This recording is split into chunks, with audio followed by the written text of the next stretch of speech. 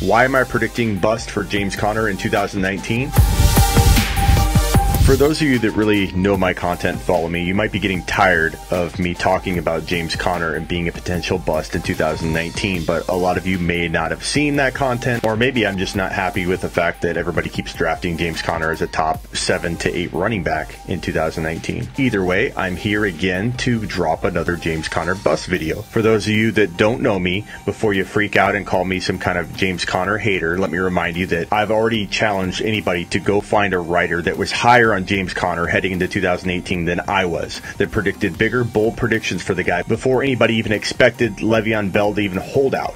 He's a top 10 running back play anytime he's starting for that offense behind that Pittsburgh Steelers offensive line. So nobody can tell me that I can't say something about James Conner from an unbiased perspective. I can, and I am.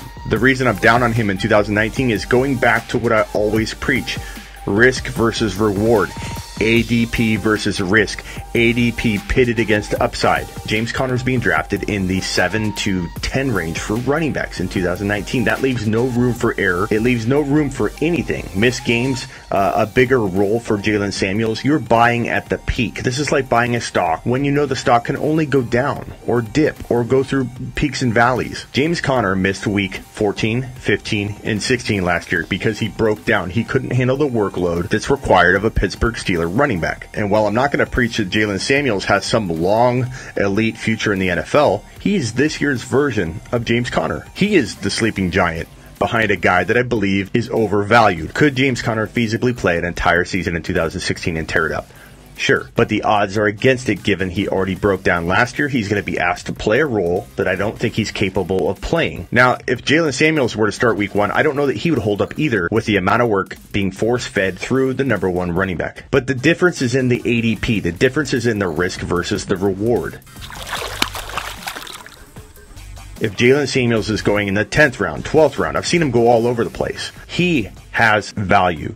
James Conner as a top 7 to 10 running back is more risk, way more risk than he is reward. If you compare the two together, you're in a much safer place. But mark my words, this will be the one duo that will be really tough to handcuff in 2019 because you're going to have people like me scooping Jaylen Samuels up a round or two earlier than I should because I know the value in stashing him on my bench. Let me drop a little more truth on you. Eddie Faulkner is now the running backs coach for the Pittsburgh Steelers.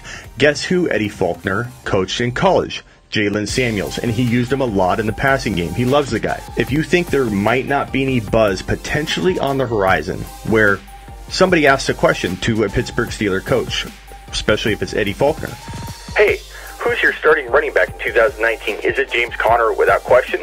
One hesitation, one mention of Jaylen Samuels, one mention of, oh, we're going to use both our running backs. We have 2 number 1 running backs on our roster. One mention of anything along any of those lines, you're going to watch James Conner's value plummet. There's no room for peaks and valleys at top 7 to 9 running back value. There's no room for injury. There's no room for controversy. There's no room for anything. That's when you know you're buying at a value that is just way too high. You shouldn't have red flags with your number 1 overall pick in 2019 fantasy football. There are a plethora of safer options around James Conner and his draft slot in 2019. Oh, look at this.